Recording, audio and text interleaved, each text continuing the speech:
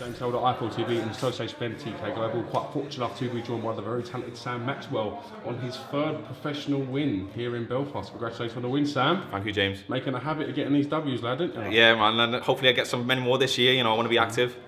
Let's talk a little bit about the fight firstly. You buzzed him bad in the first round, dropped him heavy. Did you think then it was an early night for Maxwell? I felt like, yeah, okay, I know I can hurt him, but then I knew like I can't. I felt some of he was stronger like in weight, if you know what I mean, not like power, but weight, and I thought, okay, I've got to be calm and not rush in, but I still thought, you know, you get excited, don't you? I know I can knock him out here, but yeah, it was just about keeping patience still. I got carried away in the second round a little bit, and you know, I held my feet a bit and made it a bit scrappy. And someone who's heavier than you don't want to be taking any shots. So I took a few that I didn't need to take, and it's no good for you. That over eagerness could have cost. Yeah, exactly. Could have wobbled me, could have buzzed me. But in the third round, I got back to my boxing on my jab, and I just felt really good. Like felt too fast for him, and that's what George always drills into me. He said the speed's the power, and so it was my speed that hurt him in the end. We went straight 1-2 and then fired a few shots off. It was a good finish for yourself, a bit of a highlight finish to join the reel as well. That's your second KO or TKO in the paid ranks. So you must be pleased that, as you said, the speed and the timing's working. Definitely, like as an amateur, I had over 150 fights. I don't think I must have stopped about 5 out of all that. And then already as a pro now, George has said you'll get me punching stronger, and it's proven the case. Like I'm hitting hard a lot harder and a lot cleaner. And what's your favourite punch? What punch do you do? Yeah, my straight right hand. I love it. Straight 1-2, my 1-2, like it's known for it. Like everyone always says to me, I've got a great 1-2, and that makes me want to throw it even more. If you know what I mean. Don't tell anyone though. We might have to take that bit out. It's just gone out. What's the plan going forward from here then, Sam? When can we see you back in action? What's going on? Well, I know there's a lad from my gym, JJ Metcalf. He's got some big fights coming up this year. So hopefully I can get on some of the shows he's on, because he's going places this year. I think this is going to be the year everyone finds out about him, and you know, I just hope to ride his tail feathers kind of thing, like go on the shows he's on, and build up my wins that way. And by the end of the year, I want to be in a position where you know, I can challenge for some kind of title. I know I'm at a high level, and I just need the right opponent to, you know, the right fights to bring that out of me. A lot of people have been ranting and raving about Kid Shamrock for a while, so it's interesting to see how he develops and if he is as good as people say he is. Yeah, he's gone under the radar. He's not been on TV much.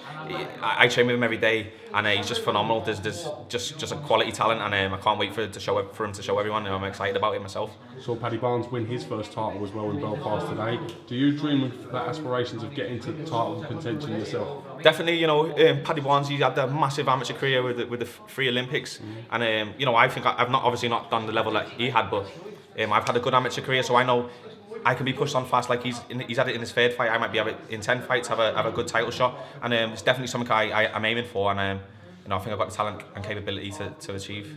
Your biggest fan as well, Georgie boy, you all right, mate? He's been the #1 champ again today. He was telling me to put all kinds of things in my wraps, metal things and Lucozade tops and everything. He's a funny kid. Gives you a bit of help, you know what I mean? No, he's a legend. When are you out next, Sam? I'm hoping to be out in September. I don't think I can get out again before the summer, but I'm going to be ready on weight all the time anyway. So will you be training over the summer, ticking over in the gym every week? 100%. That's what I just like doing. I'm known for it in my gym now. George always says, you know, Sam's always on weight. He's always fit. He's always in the gym, and that gives me pride. I want everyone to know that. So yeah, I'm always in the gym. I'm going to be ticking over all summer and just take any fights last minute, anything. So, but I'm hopefully definitely be out by September. Alright, well listen, thank you very much for giving me some time today. Well done for handling being the floater as well. Yeah. Another box ticked for yourself. Oh, yeah. It's #1 done. Great experience there. That's like you said, a tick on a checklist. That was crazy. I've been here since 5:30 or 5, and then I boxed here at what was that, 11:30? And some experience. Because I kept thinking, okay, if there was a few knockouts as well, so I thought, okay, I'm on now, best get up and get warm. And then no, and then luckily they came in about 9 o'clock and they said, Sam, I think you're going to go on last, and so at least I could just chill out then for the rest of the night. And I was full of energy by the end. I'm not tired or nothing, so to be honest, it didn't affect me too much. And then I've ticked it off the list, definitely. When you're topping bills, you'll appreciate this another learning curve, another tick. Definitely. I think, well, so people say anyway, you probably won't. But on that note, Sam Maxwell, thank you very much for giving up a bit of time. Congratulations, champion. Cheers. Nice one.